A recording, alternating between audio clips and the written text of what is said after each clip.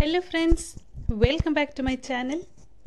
In this video, we shall quickly revise the main concepts of heat and temperature related to Gpstr exam 2022. Here we are not going in detail of the basics. Hope so you all would have learned already. So we are focusing on the important points related to the exam point of view. So before moving to the video, if you are watching my channel for the first time, do subscribe and press the bell icon. Hence you will get the notifications of the videos we upload here related to CET, that means Gpstr exams, Central TET and TET exams of mainly maths and science concepts. Each body is made up of molecules. The molecules are in random motion. And each molecule exerts a force of attraction on each other molecule. So in case of heat energy, when we say the heat energy of the body is the internal energy of the molecule of the body. So due to the random motion of these particles, they produce an internal energy. So this internal energy of the molecule is known as heat. For example, on rubbing our palms get heated up, right? So it's due to the motion of the molecules. So when we say about total internal energy, it's equal to the sum of internal kinetic energy due to the molecular motion and internal potential energy due to the molecular attractive forces. Okay, so in simple terms we can simplify like this: heat is a form of energy which flows. It's the energy of random motion of molecules constituting the body. So on learning about heat and temperature, simultaneously we will check out the differences also. Hence we can cover up the points quickly. And moving to temperature, temperature is the degree of hotness or coldness of a body. So here when we say about heat, it's about the hotness or the random motion of the molecules energy. But here in case of temperature, both hotness and coldness of a body. And here temperature determines the direction of flow of heat of two bodies when they are in contact. Okay, and SI unit of heat is joule. It is represented by capital letter J. SI unit of temperature is Kelvin, K. Heat depends on mass of the body, temperature of the body and material of the body, on whichever material we consider. And temperature depends on average kinetic energy of the molecule in random motion. On moving to the measurement of heat and temperature, heat is measured by the principle of calorimetry, and calorimeter is the device used to measure the heat of the substance. In case of temperature, thermometer is an instrument used to measure temperature of the given object.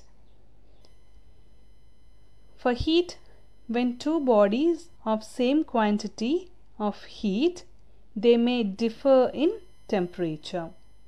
I repeat, when two bodies of same quantity of heat, they may differ in temperature. In case of temperature, two bodies of the same temperature differ in quantities of heat. Okay. When two bodies are in contact, heat of the first body plus heat of the second body is equal to sum of the heat of the two bodies when you calculate the sum total. In case of temperature, the two bodies at different temperatures in contact, the resultant temperature will be any temperature between two bodies. For example, you take an object of temperature 100 degrees Celsius. Another object which is having 20 degrees Celsius is the temperature. On mixing these two, the temperature of the resultant temperature will be lying between this 100 and 20. Okay. So these are the main points in case of heat and temperature, only when they ask for the concepts of heat and temperature. There are also subtopics related to this, is for example of thermal expansion of substances. So actually it is not mentioned in the syllabus, okay, about thermal expansion. So if it is asked, suppose you can answer this point. What is thermal expansion? The expansion of substances on heating. When you heat a substance, substance expand due to heat. So that is called as thermal expansion of substances. Okay. So after this completing of the syllabus for Gpstr exam, later we will make videos based on this thermal expansion in detail. Okay. So since we are moving a little towards the exam point of view, we are focusing only on the main points, main concepts, and here I am explaining you the concept based, because I'm not going with the multiple choice questions like question wise, because once you understand the concept, it will be easy for you to answer any type of question, either multiple choice or descriptive type is asked also, you will be able to answer. So meanwhile you can also have a practice of previous year question papers you can collect, and you can have a practice, so that will support you.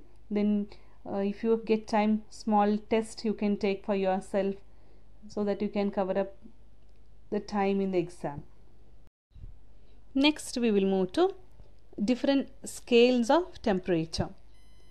So there are 3 scales of temperatures: Celsius scale, Fahrenheit scale and Kelvin scale. So here there is a diagram which represents the differences. Suppose you consider an object at ice point. For all the 3 scales, here in Celsius scale it will be 0 degree Celsius will be the ice point of an object. Same in case of Fahrenheit scale, it will be 32 degree Fahrenheit. Okay. And in case of Kelvin scale, the starting point or the ice point is 273 K. On moving to the steam point, in case of Celsius it is 100 degree, and in case of Fahrenheit 212 degree Fahrenheit. In case of Kelvin scale 370 degree Kelvin. And when you know the differences, or if you know the divisions, number of divisions, 100 minus 0 is 100 divisions are there on the Celsius scale. Same with Kelvin scale, 373 minus 273 gives us 100 K. So 100 divisions. Here also 100 divisions, 100 divisions. In case of Fahrenheit, 212 minus 32 gives us 180 Fahrenheit. There are 180 divisions on Fahrenheit scale. Next, the formula representing the relation between the Celsius and Fahrenheit scale is C by 5, which is equal to F minus 32 by 9. And the formula which is relating Celsius scale and Kelvin scale is C is equal to K minus 273, or K is equal to 273 plus Celsius. And the formula which is relating all the 3 scales, Celsius scale, Fahrenheit scale and Kelvin scale, this is how C by 5 is equal to F minus 32 by 9, the first formula as it is, which is relating Celsius and Fahrenheit. And you know, in place of C you can write K minus 273, and hence we get, which is also equal to K minus 273 divided by 5. So this is the formula which is relating all the 3 scales of temperature. And you know, already we learned that temperature is measured by thermometer. There are mainly 3 types of thermometer: laboratory thermometer, clinical thermometer and maximum minimum thermometers. Okay, these are the types of thermometers. Thermometer is an instrument used to measure the temperature of the given object. You know which is the liquid used in the thermometer? Mercury. Mercury is the liquid used in the thermometer. Now we shall move to conversion of temperatures. Calculate the normal temperature of human body. In Fahrenheit it is 98.6 degree Fahrenheit on the centigrade or Celsius scale. So what are the key words here? Fahrenheit scale temperature is given. We need to convert that into Celsius scale, and given is 98.6 degree Fahrenheit. Celsius scale we have to find out what is the relation which is showing Celsius scale and Fahrenheit scale. C by 5 is equal to F minus 32 by 9. So you want to make C subject to the formula and take this F the other side. It becomes multiplication. C is equal to 5 of F minus 32 divided by 9. Substitute the value of F here, 98.6 minus 32, and on subtracting 98.6 minus 32 we get 66.6. On solving this, 5 into 66.6 by 9, we get the answer as 37 degree Celsius. So what is the normal temperature of human body in Celsius scale? It is 37 degree Celsius. What is the normal temperature of human body in Fahrenheit scale? 98.6 degree Fahrenheit. Usually when we go to the clinic and all, they say the temperature in Fahrenheit scale. Okay, maybe you have fever of 100 degree, they say, no? So when they mention that, it's in Fahrenheit scale they mention, okay, not in Celsius scale. Next, express 100K in degrees Celsius. So K value is given. Temperature in Kelvin is equal to 100K. Temperature in degrees Celsius we can find out. So you can, C is equal to K minus 273 is the expression. You can also write like this: temperature in T degree in Celsius, that is, which is equal to TK minus 273. Substitute the value of K here. K is 100. 100 minus 273 is minus 173. So temperature in Celsius is minus 173 degrees Celsius. These are very easy sums. Remember this formula, that's it. Express 127 degrees Celsius in Kelvin. So it is given in Celsius, convert into Kelvin. Kelvin is equal to 273 plus Celsius. So 273 plus 127 gives us 400 Kelvin. Express 100 degree Fahrenheit in degrees Celsius and in Kelvin. Here both given in one sum only, the conversions. Only what is given 100 degree Fahrenheit. Celsius first we need to convert. Substitute for the given formula. C by 5 is equal to F minus 32 by 9. You just remember, don't get confused with this denominator, whether to write C by 9 or C by 5.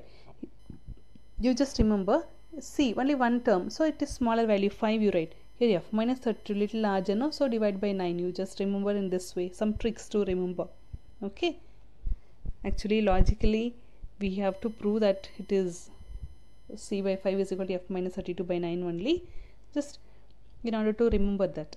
Make C subject to the formula. You get like this. Substitute the value of F here. 100 minus 32 is 68 into 5 by 9, which gives us, on solving, 37.8. Next, we need to convert this 100 degree Fahrenheit into Kelvin scale. So what is the relation between these two? T in Kelvin is equal to 273 plus Celsius. Already we got the answer in Celsius. So 273 plus, add up this value, you get the answer as 310.8 K. Suppose if the same question is directly given to convert 100 degree Fahrenheit into Kelvin without converting as Celsius scale, you can use this formula. F minus 32 by 9 is equal to K minus 273 by 5. So you can write K minus 273 and take this 5 the other side. It becomes 5 of F minus 32 by 9, and hence K minus 273. Substitute the value of F here and simplify. On taking 273 the other side, it becomes plus 273. Here it is missing, the 273 plus 273. So 37.8. On simplifying this term, you get 37.8 plus 273, which gives us 310.8 Kelvin. And I'm trying my level best to complete the important points before the exams. So you also have to work hard. From my side, what I'm doing is only 10%, I think so. The remaining 90% you have to give your full energy and work hard so that you can excel. Okay. So if you like the video, don't forget to press the like button. Thank you for watching.